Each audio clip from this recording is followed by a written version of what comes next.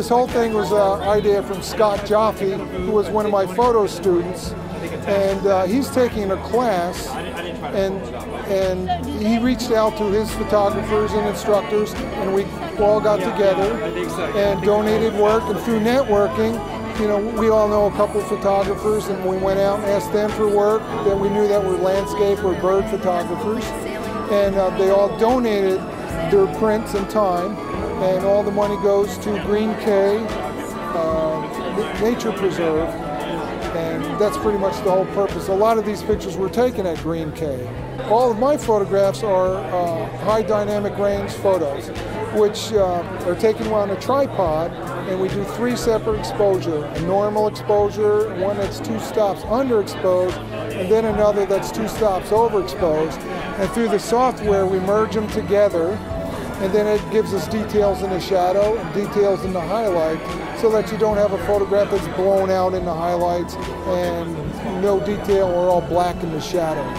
I've been married for 30 years, but any day my wife is going to dump me, so if there's another cute woman out there that wants to take on a project like me... Isn't that why you picked up photography to begin with? To meet cute women? Yeah. Well, that is actually the truth. God, this is an amazing exhibit. I have to admit that. They're beautiful. How did this whole thing come about? Well, I've been taking some personal growth transformation classes, and this particular one involved a community project. And so I love nature, I love photography, so I sort of combined those two together to create this event. I reached out to my photography community to help with organizing it, and also to solicit or invite photographers to donate their artwork. That's wonderful. And so, who does it support? The Friends of Green Cay Nature Center in Boynton Beach. Now, do you have a specific tie to them? Is that like your favorite No. place to shoot? Well, it's one of the places that I shoot often, Green Cay and Wakatahatchee. And then Green Cay's got the Nature Center there, so they've got the staff, the nonprofit organization there. So it was a good organization to give the money to. I have lots of bird photos, but I was thinking more like landscapes were something that people would be maybe more interested in. Because I also knew there was a lot of great bird photographers here as well.